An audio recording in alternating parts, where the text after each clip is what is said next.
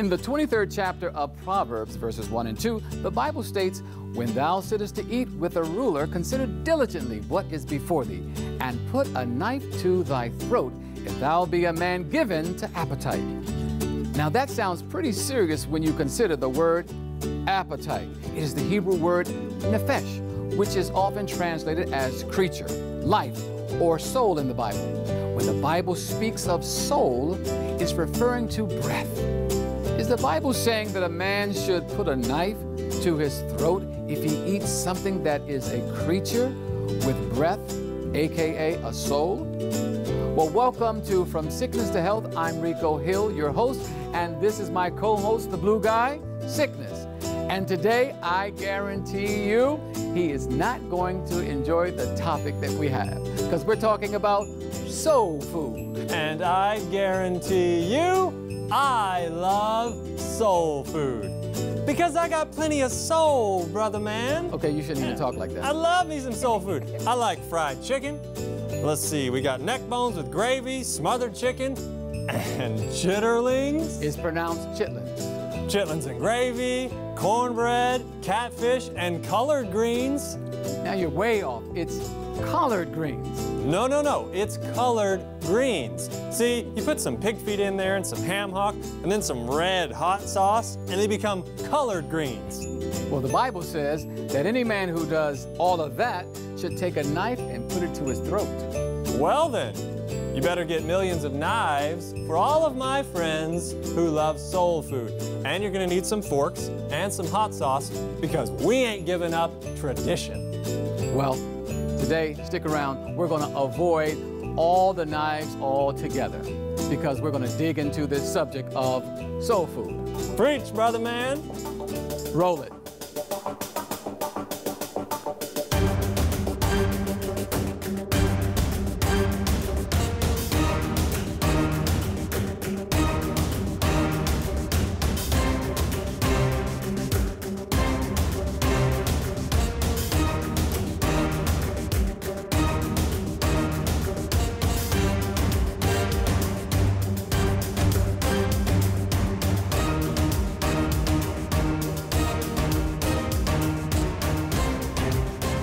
Thank you for joining us here in the studio of From Sickness to Health.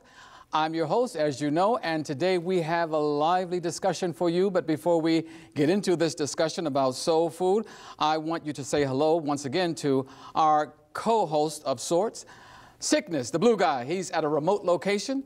And say hello to the folks. Hello, everyone. All right. He's going to go and he's going to stir up something. I think he's got something cooking up at another location. So we're going to say bye to him. But we want to say hello to our in-studio guest. We have with us today Dr. Yvonne Lewis, who is a naturopathic doctor. She's also the general manager of Dare to Dream Network. And she joins us today. Thank you for being here. Thank you for having me. Next to her is Dr. Thomas Jackson, a friend, a mentor of mine. And he is a doctor of natural health sciences. And he's also the director of Meat Ministry in Huntington, Tennessee. Welcome to the program today. Thank you. Along with him by his side, his bride by his side, as he likes to say, is Dr. Laverne Jackson, who is also a doctor in her own right. She is a doctor of what is it? Nutritional sciences. Yes. Nutritional sciences. So we're going to talk about all these wonderful things as it relates to soul food. Soul food, something that has come to us through tradition. Tradition, why? Because it's come through the transatlantic slave trade. As it came down through the ages, it has evolved into something that really has been doing a lot of damage and causing quite a bit of sickness and disease to our people. So today we want to get into it, and we want to dispel some of the myths, some of the misunderstandings, some of the misconceptions as it relates to soul food. That's right. I know you guys are dying to jump in, but hold on a second. We want to be fair and balanced, and we want to give Sickness an opportunity to kind of show us what he's been working with in his own perspective on soul food. Let's take a look. Hello, Rico. I'm in a soul food restaurant where science is showing that a lot of these things can lead to sickness. So needless to say, this is one of my favorite places. Now take your typical kitchen. where you can find dangerous things like toxic chemicals, nasty bacteria, or even some of your vegan nut loaf. Now, these things are dangerous, trust me. But there is something even more dangerous than those. That is tradition. And tradition is a dangerous thing. It can harm religion, diet, food. I mean, it'll hurt your body and your soul. And on that note, let's take soul food.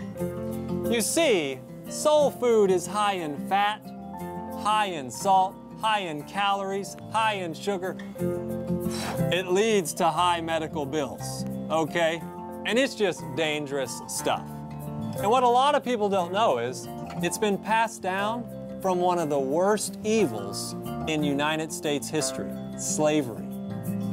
Now, I know many people celebrate a great Sunday tradition every week, getting together, eating some soul food. It's killing them. And hey, it's bad for them, but good for sickness. So you can see where I'm at on this issue. But hey, back to you, Rico. Pass the salt and the hot sauce.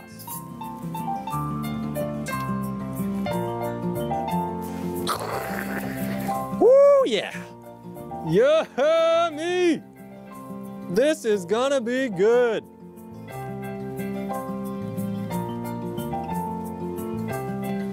Well, now you can see we've got a problem, don't we? Well, let's talk about this. We see the sickness is there at a restaurant and he's had some soul food. Now what are we talking about when we're talking about soul food? We saw the fried chicken there. We saw, I think I saw some collard greens there, right? There was some cornbread. There were a lot of things there, but what are we talking about when we talk about soul food? What is soul food? You know, when I was thinking about soul food, the word soul really is a word that was only attached to this particular food in the late 60s. So it's really what we call down-home Southern cooking in the rural South. Because the word soul, during the rise of the civil rights movement and the black nationalism movement, we had what we call soul brothers and soul sisters. We had soul music. And even when I was coming up, we had Soul Train.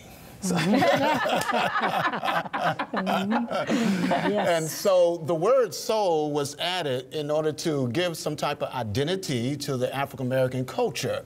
But some say in probably 1969 there was a black civil rights leader or poet by the name of Amiri Baraka that gave it really the nail in the shoe of place of calling it soul food. So I just want to deal with that word soul. Now we can move into the area of what does it consist of? What does it consist of? Dr. Laverne Jackson, what does it consist of? What's in soul food? Sickness said fried chicken. Fried chicken? Collard greens. Collard greens. Now, what he said collard greens. I just wanted to have some implication there. Well, yes. Okay. But anyway, collard greens, sorry. Then we have macaroni and cheese. Mac and cheese. You have sweet potatoes. There's nothing wrong with sweet potatoes? Nothing is wrong with them, but that was part of the tradition as well. And then some of the least expensive meats, which we maybe need to talk a little bit about. We will. Yes. And we're talking about like chitlins, which is what? What are chitlins? Chitlins. A lot of people don't know what chitlins are. Worst things in the world you want. But did you used to eat those though? No, I didn't eat them. Well, I know I used to eat those. Oh, yeah. It was a tradition on coming up for New Year's Day. You had to have some chitlins. It brings good luck, they say. Well, yeah. It brings some luck. We don't see that but with it's hospital like bills, do we? You know what's interesting is that when we talk about, and you said it, you said the least expensive meats. Yes. We're talking about like chitlins you mentioned. Yes. We're talking about pig feet. That's These right. are not expensive. And from the traditional standpoint, we're talking about foods during the time of slavery that the master did not want. That's right. Right? That's And the women who were closely associated with making the meals of the slaves who were burning about 3,000 calories a day, working all day, they had to do something that was economic, something that was in abundance, and they chose these foods. But why do we still have them today?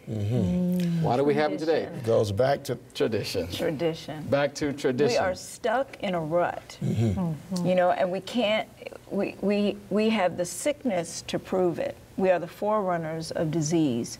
All these different chronic diseases like cancer, like diabetes, like hypertension. All of these chronic diseases are in part because of our tradition. Can I get a word in? Oh, okay. Blue man. Let's go. He has something to comment on here. What do you have for us? Yeah, on that note, look, it was tradition and soul food that got an entire race of people through some very difficult times. Now, all this talk about so it causes diabetes and cancer and high blood pressure, high cholesterol, shortening the life, oh, that's extreme, my brother, very extreme. Thank you for your comment, but let's deal with that. Extreme? Well, tell us what is extreme. What is extreme? I mean, if we're saying that, you know, tradition is something that we should uphold even at the expense of health. That's right. That is extreme, isn't it? Mr. Yes, Blue might have some things that's true. However, like you said, the extreme, it's not extreme when you have bypass, triple bypass. Triple. It's not extreme when there's, clogged arteries and we're talking about embolism. It's not extreme when you find those who are being controlled by tradition leading the world within America of breast cancer, prostate cancer, high blood pressure. And I can go back to my personal experience because, soul food, as I mentioned, definitely the word soul is the adjective that describes this tradition that was wrought in slavery and then transitioned here into America in the rural South. But I remember when I was clinically diagnosed at the age of 17 with rheumatoid arthritis. And that started from 17 to 27, which stopped my pursuit as a professional basketball player. And I grew up on traditional soul food. And so my people had arthritis, blood pressure, and I remember my doctor saying, you inherit this condition. And I thought for a moment, it's been over close to 50-some years ago. And he said, there's no known cause for it, there's no remedy for it, you have to live with it the rest of your life. But when I began to recognize some principles from the Word of God, and especially when you read in the book of Matthew and how the Pharisees held on to their traditions, and I began to do some research about this tradition, because God also said in Exodus 20 that, you will suffer as a result of your forefathers. Talk about generation curse. So I began to trace my problem. And I remember in that introduction that Proverbs 23, and it talks about, if you give into appetite, put a knife to your throat. So my people ate the traditional food, the ham hock. I mean, we could not eat collard or collard greens without ham hocks, without fat back. That's right. We will eat not the bacon, we will actually eat the fat, the fat of the pig and cook it in the grease, in the lard that was reused over and over again. Because it would give it flavor. It would give flavor to it. The taste. Fat brings flavor. Fat brings flavor. It gives you flavor to it. Without fat, you don't want that. Without fat, you don't want that. Now, hold up now. Let's put this into perspective. So we're talking about foods that are inexpensive, right? But they're high in fat.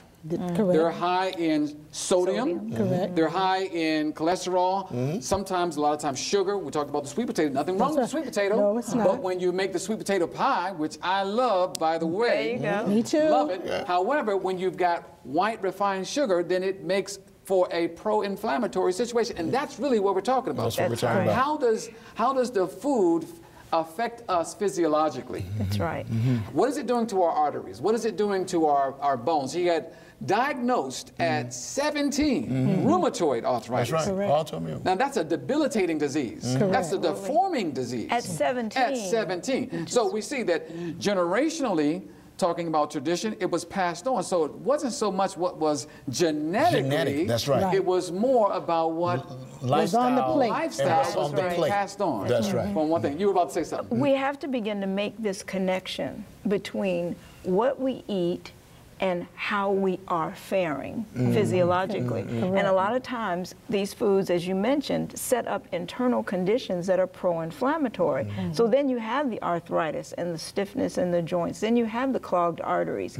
And you don't really realize it's because that fatback that comes out of slavery, corn and fatback were the staples of slavery. And it was in everything. That's where we get the grits from, you know, grinding the grits. We had that this morning. Fish and grits, right? Or, you know, I mean, you can take the chicken and grits, you know, and smother it with the gravy and all that. But all of that leads to internal conditions that are disease promoting.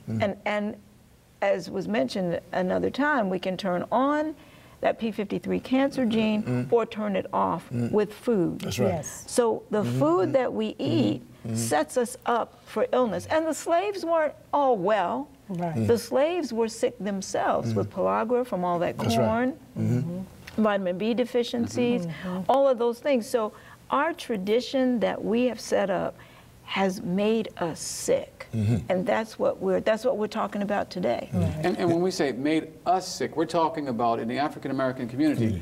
We lead in almost every single chronic lifestyle disease. That's We're right. talking cancer. We're talking about high blood pressure, diabetes. That's right. We're talking about heart disease. You know, sometimes the first symptom of heart disease is what?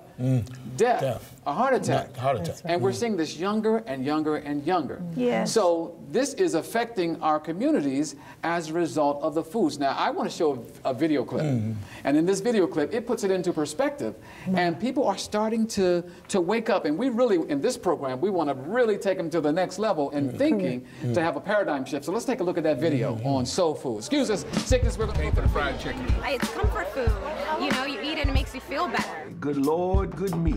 Come on, let's eat. Hallelujah. Soul food is a repository for our history, and soul food represents Black. At the best moments of the Black freedom struggle, when you had organizations like the Black Panthers, they understood the relationship between developing a Black nation and having healthy diets. In the Nation of Islam, we have referred to a soul food diet as a slave diet.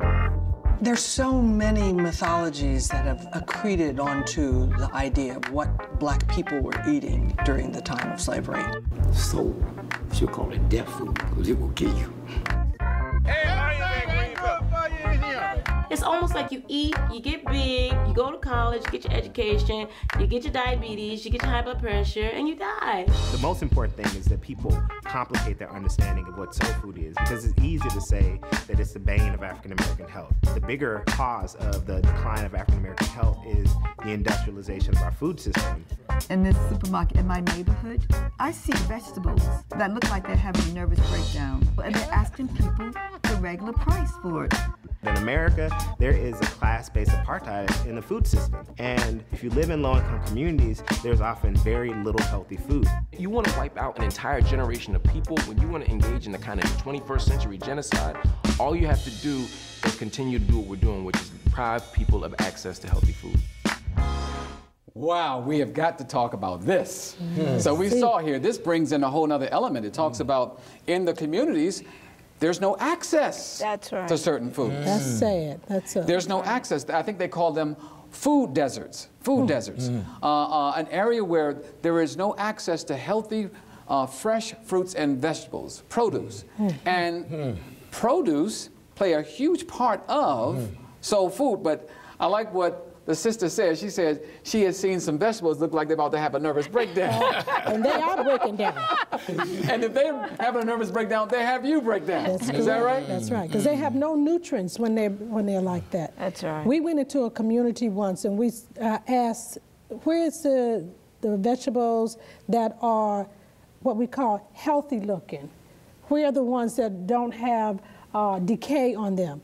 And the owner said, this is what we have. And that was it? That was it. You either take this or you leave it. So you know what we did? We left it. You know, there's a thought come to mind, food desert and the accessibility of food. A question just to us, why is it that then within the African community that there's no accessibility to or no provision of these quality foods in the inner cities? you know, is there some pathology to that? There's some political, there's something economics. You know, when I was growing up in Chicago, you can tell the difference between African-American community and a non-African-American community by the advertisement on the grocery store. That's right. And where we'll find, you know, in the African-American community, you had the chitlins and you have those type of foods, but you move to a pig feet, you move to a non-African-American community, you might just have pork chops. You don't have chitlins. And so what is it that create this environment where there's not the food that you find in a non-African American community that has accessible to quality food? Are you following what I'm saying? Yeah. And it's not in the African American community. Do we have it that so? Or is it economics? Or is it because people have come to the conclusion this is the way African Americans are, the way they want to eat, and they don't have any really conscience about taking ownership into their health? Because food is just for pleasure, as the lady, it's for pleasure. But we never think in terms what it does to our bodies. Right. So you raise a very good question. You're asking the question, is it the issue with access, is it because we have been perceived as this is the food that they like? That's right. This is what we'll sell them. That's right. Or is it something else, political? Is it something that's being withheld? Or is it just, you know, again, coming back to tradition? Tradition. So there seems to be a need for a paradigm shift in our thinking. Education. And that's what educate. So we want to talk a little bit about, in the time that we have left, because we don't want to just talk about, you know, it's sickness. It's sickness and what it does to us. We want to talk about how can we begin to continue to have this food, because again, to the point, nothing wrong with the collard greens. Nothing wrong with the sweet potatoes, right? Nothing wrong with the black-eyed peas. That's correct. Healthy, right? And yeah, I was going to say, in fact, it's not only that there's nothing wrong with it, they are health promoting. Come on. It's what we do with them. That's the question. How we prepare that diminishes its nutritional value. Absolutely. That neutralizes. Neutralizes, that's a better word. Neutralizes the nutritional value. So okay. Let's just say we're talking directly to people. We're like, okay, we may have the holidays. We get to the holidays, right? And people are going to have their collard greens. They're going to have their black-eyed peas and so forth. What can they do to still have their greens? Well, these are the best that there is. Now, how you prepare them is what makes the difference. Okay. We talked about that lard in the can. We do away with that. And we have here, if you look here, on top here, I'm going to just show you this. And this may be something new to the community, but it's called a leek. And leeks are excellent in seasoning of these greens. Instead of using the lard, we can use these. Wait a minute. So when you put lard in the greens are going to have some fat content. Oh, yes. Right? It's going to have some flavor content from the fat. Yes, but you're saying put a vegetable. This probably sounds strange to people. Well, it does. does. Vegetable in the greens and it's going to have that same. Yes. It's just like when people take garlic. They take their onions and they saute them. When you saute them in water, it gives oil from that. So when you saute it releases that oil compound that's naturally within the vegetable itself, the way God intended for it to be. Now you can put a little olive oil in there if you would like, but this, if we're talking about, sickness was talking about high blood pressure, you don't have to worry about high blood pressure when you use leeks. Chop them up. Now, of course, this is high in nutrients, especially your B12. Why? Because it's a root vegetable, and so when you cut this, and then it's going to have some of that dirt that you was made out of. You know what I mean? Preach. Substance. And so when you cut it and you wash it real good, then you chop this, and then some of these, the lower part, put it in there, let it saute in the water, then drop these collard greens down in there, lovely seasoning, and also we can use eggplants. So eggplant will actually also produce some of the fat in the... Yes. So you'll have some good fat pot liquor, as we say. Is that right? That's right. When you cut that eggplant and dice it, it seems like ham hocks floating around. Oh, yeah. It'll look like that. Did you all hear that? Did you hear that? We're running out of time here. Just think about that. It's like a little ham house, but I'm telling you, it released that fat because we still love collard greens. Amen. We like food with soul in it. And you know what? You know what's funny? That's it. People are going to hear this and they're going to say, well, you know what? I think that will work for me because it's not just a flavor, but I'm visual, aesthetic. I want to see the ham hock floating. Well, you can put the eggplant in there and you'll have something floating around in there. Said we want to add some color to our collar. Yes. Well, our time has gotten away here today. You've been joined with us to talk about soul food. I hope this has been a blessing to you, and we look forward to seeing you on another From Sickness to Health. Thank you all very much. 1 Corinthians 10 and verse 31 says, whether therefore ye eat or drink or whatsoever ye do, do all to the glory of God. Okay, I'm going to say something that sickness will love. Fried chicken tastes amazing. Now, before you say preach, brother, let's reason together. Fried foods, including chicken, are high in saturated fat. Saturated fat clogs arteries. Clogged arteries lead to a number of lifestyle diseases, etc. If you have to eat it for now, how about a healthier alternative, like baked chicken? But the best option is to go without it and to do what the Bible says. Eat to the glory of God. For God wants us to honor Him even in our eating. Ultimately, He is honored when we are healthy. This is confusing. Sometimes cooked meat or food is good and other times it's not. I'm confused. What do you mean? Well, in the Bible it says that Abel offered a lamb and God was pleased. Cain offered some fruits and vegetables and God was dishonored. Now you're saying that He wants fruits and vegetables and not soul food, and I'm confused. No, you are confused. Let me explain. We don't decide what we give the Lord. He does. He asked for a lamb from Cain and Abel. Cain decided what he wanted to give the Lord. But that lamb, listen, that lamb was being offered to God represented Christ, the spotless Lamb of God, who would honor God with His own body as a sacrifice for sin. Now, we are asked to do the same with ours. Let's give God what He asked for and avoid our own ideas about what He wants, based on comforts and traditions. Well, that's our program. Beloved, I wish above all things that thou mayest prosper and be in health. Present your body a living sacrifice. I'm Rico Hill. I'm Sickness. Maranatha.